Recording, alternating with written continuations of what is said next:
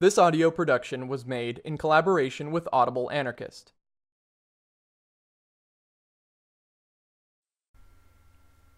The Bolshevik Myth, Chapter 18, The British Labour Mission.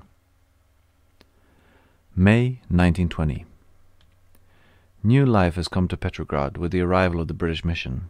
Many meetings, banquets and festivities are taking place in its honour. I believe the communists are inclined to exaggerate the importance of the visit and its probable results. Some even think the coming of the Englishmen augurs the political recognition of Russia in the near future. Soviet newspapers and communist speeches have created the impression that the mission represents the sentiment of the whole British proletariat, and that the latter is about to come to the aid of Russia. I heard the subject discussed by a group of workers and soldiers at the meeting in the Labour Temple. I had been asked to render into English the resolutions to be presented, and a small table was assigned to me. People crowded about me to get a better look at the delegates on the platform. The full glare of the electric lights shone upon Ben Turner, the chairman of the mission, short, stocky, and well-fed. "There, look at him," a worker behind me exclaimed. "You can tell he's from abroad. Our people are not so fat." "What wonder," a soldier replied. "It isn't Russia. England isn't, and people don't go hungry there." "The workers starve everywhere," a hoarse voice said. "These are not workers," the first man corrected. "They are delegates." "Of course, delegates, but proletarian delegates," the hoarse voice insisted. "The English working class sent them to see what help we need." "You think they will help?" the soldier asked hopefully. "This is what they are here for. They'll go back home and tell the proletariat there how we suffer, and they'll have the blockade taken off." God be willing, the workers sighed fervently. A man passed by energetically, pushing his way through the crowd, and ascended the platform. His prosperous appearance, well-fitting clothes, and ruddy face were in striking contrast with the people about. "Look at that fat delegate. They ain't starving in England," the soldier whispered to his neighbour. Something familiar about the stout delegate fastened my attention. His eye fell upon me, and he smiled recognition. It was Melnichansky, the chairman of the Moscow Soviet of Labour Unions. Considerable disappointment is felt in communist circles regarding the mission. The military displays have failed to impress them. The visits to mills and factories have produced no enthusiasm among the cold-blooded Britishers.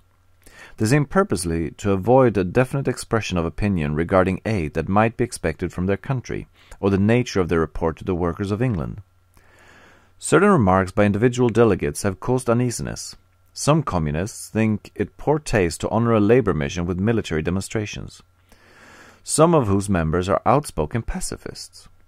A revolutionary country like Russia, they say, should lay more stress on the proletarian consciousness of the people as a true symbol of its character and the best guarantee of its peaceful intentions.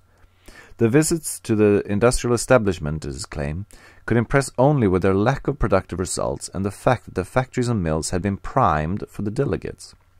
It is even whispered about that the Britishers sense in the official atmosphere with which they are surrounded a sort of surveillance very irksome to them.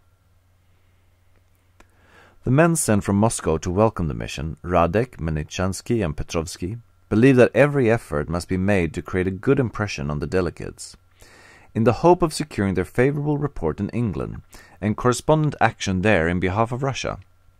Radek and Petrovsky are strong defenders of diplomacy.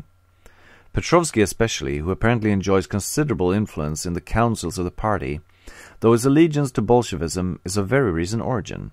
I knew him in America as Dr. Goldfarb, labor editor of the New York Jewish Forward, a very fanatical social democrat, a Menshevik in the Russian terminology. His conversion to Bolshevism was rather sudden, and I am surprised to learn that he holds the important position of Commissar of Military Education. Angelika Balabanova, an old revolutionist and very lovable personality, who is on the reception committee, agrees with me that the best policy is to enable the mission to learn the whole truth concerning Russia, and to enlist their friendship and cooperation in the work of upbuilding the country by their adequate understanding of its needs, rather than by the lack of it. But the other members of the committee of welcome hold a different view. Overzealous and anxious, they exaggerate the truth and minimize or entirely deny the weak points. At demonstrations and meetings this policy has been followed, but it is evident that some of the delegates saw through the mask of pretense. At the final banquet given in honor of the Britishers before their departure from Moscow, almost every speaker emphasized the fact that only the truth had been told the mission, unconscious of the smile of incredulity and the polite attention of the delegates. Antselovich, chairman of the Petrograd Soviet of Labor Unions, rose even to the height of asserting that full individual liberty is established in Russia, at least for the workers, he added, as if suddenly become aware of the recklessness of his statement. Perhaps I did Antselovich an injustice by omitting that falsehood in my translation of his speech, but I could not stand up before the delegates and repeat what I knew, as well as they, to be a deliberate lie, as stupid as it was unnecessary. Delegates are aware that dictatorship is the reverse of liberty. They know there is no freedom of speech or press for anyone in Soviet Russia, not even for communists, and that sanctity of home or person is unknown. The exigencies of the revolutionary struggle make such a condition of affairs imperative, Lenin frankly admits. It is an insult to the intelligence of the mission to pretend otherwise. At our visits to the mills and factories, Antselovich and his aides danced attendance upon the delegates in a manner clearly displeasing to them. One of the Britishers hinted to his colleagues that the places had received previous notice and were prepared for the distinguished guests. The information about conditions and output given by managers, foremen, and communist employees varied so obviously as to elicit surprised remarks. Some members of the mission were aware of the attendance of Chekists and conscious of the timidity of the workers in their presence.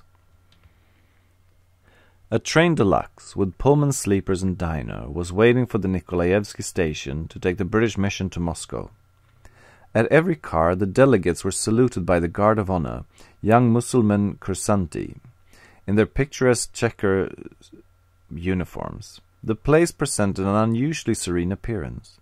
The customary crowds, with their heavy loads, shouting and pushing, were absent. Not a bedraggled workman or filthy beggar was in sight. Station and platform were the picture of cleanliness and well-regulated order. At the stroke of 11 p.m. on Sunday, May 16, the mission started for Moscow. The delegates were accompanied by a large coterie of prominent communists, including Radek, Kolontai, Losovsky, his daughter who acts as his secretary, Babanova, Zorin, and some lesser lights. By request, I went with the mission as unofficial interpreter, sharing my coupe with Itchov, head of the government publications in Petrograd. On the way, Russia and Russian conditions were discussed, the communists striving to draw out the delegates, while most of the latter were careful to express no definite opinion. In general terms, Ben Turner, the chairman of the mission, spoke of the need of a more humane attitude to Russia, while Messrs. Skinner and Purcell nodded their approval. More of the generality of Chairman's remarks, it seemed to me, than of their meaning. William was outspoken in his admiration of the good order which prevails in Petrograd, while Wallhead of the Independent Labour Party agreed with Allen, the only communist among the Englishmen, in roundly denouncing the allied crime of the blockade, which is starving millions of innocent women and children.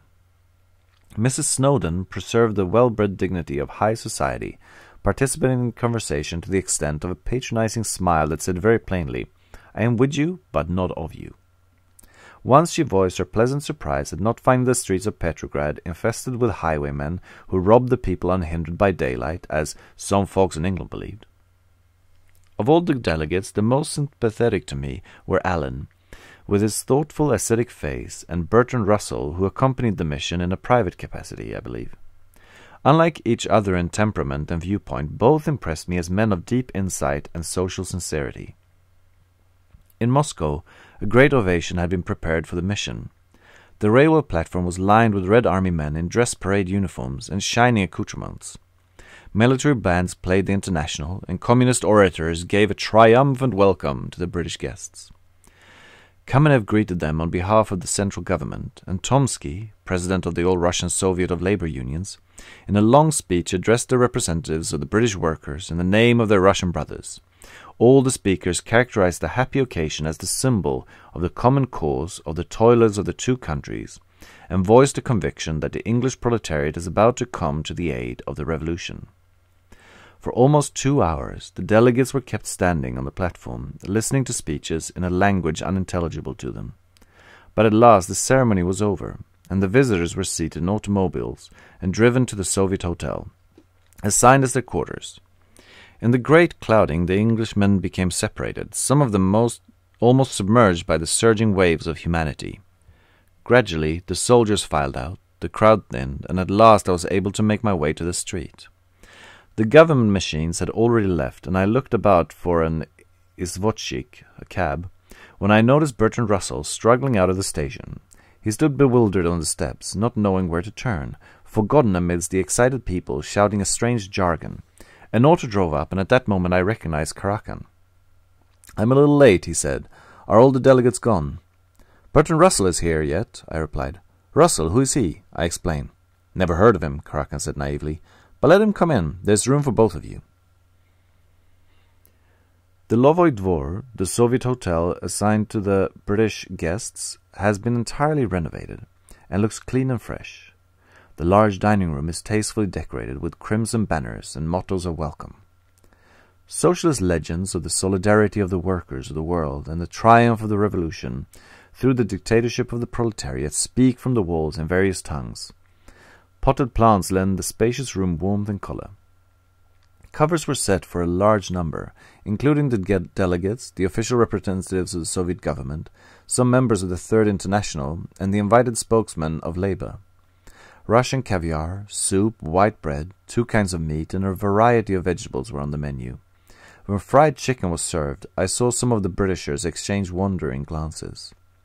"A jolly good meal for starving Russia," a delegate at my side remarked to his neighbour in the lull of clattering dishes and laughter. "Rather, natty wench," the other replied with a suggestive wink at the winsome young waitress serving him. "Thought the Bolsheviks had done away with servants." Angelika Balabanova, sitting opposite me, looked perturbed. On May 18th, the day following its arrival in Moscow, the mission was honored with a great demonstration. It was a splendid military display, all branches of the Red Army participating. No workers marched in the parade. The continuous round of festivities, special theatrical performances, and visits to factories are apparently pulling upon the delegates. A feeling of dissatisfaction is noticeable among them, a sense of resentment at the apparent surveillance to which they feel themselves subjected. Several have complained of inability to see their callers, the propusk system introduced in the Delovoy Dvor since the arrival of the mission, practically excluding visitors, considered persona non grata by the Cheka agent at the clerk's desk. The delegates are becoming aware of the subtle curtailment of their liberty, conscious of their every step and word being spied upon. They resent the prison atmosphere, as a member of the mission characterized the environment. "We are friendly disposed," he said to me, "and there is no sense in such tactics." He was not content with seeing only things officially shown to the mission, he said.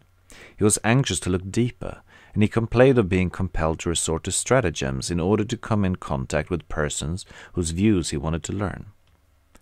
"The Russian Revolution is the greatest event in all history," one of the delegates remarked to me. "Petty considerations should have no place in it. A new world is in the making. To minimize the terrific travail of such a birth is worse than folly.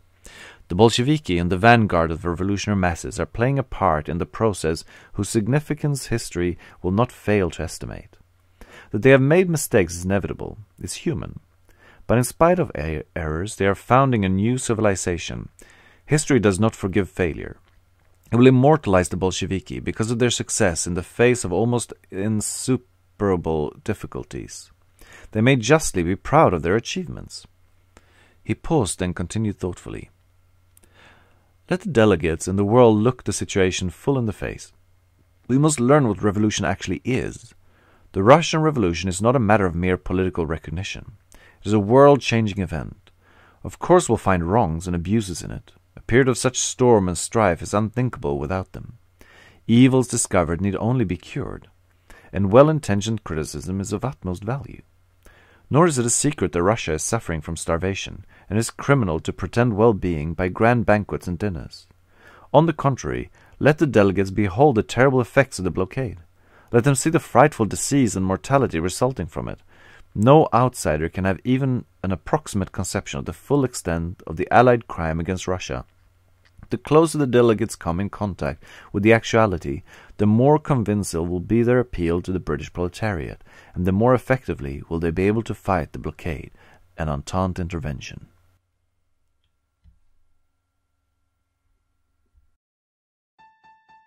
This has been a production of Audible Anarchist. You can find more Audible Anarchist on YouTube.